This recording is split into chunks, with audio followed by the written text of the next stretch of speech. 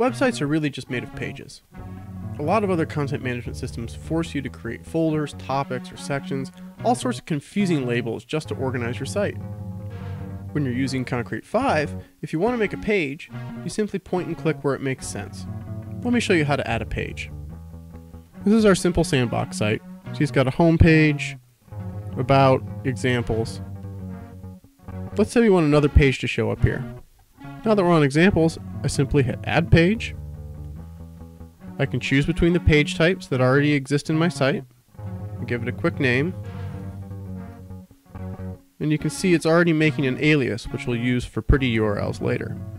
You can give it a date that is created, a short description. You can even populate metadata and all sorts of other powerful features. Click Add. Here I am on a new page. It's put me into edit mode. I can go ahead and add blocks like you already know how.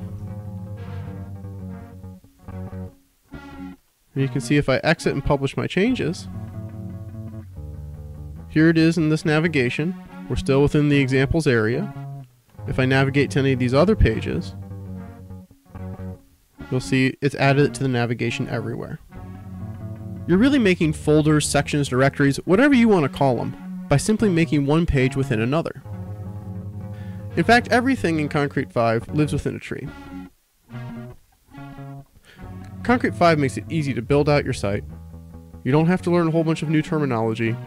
Just point, click, add a page.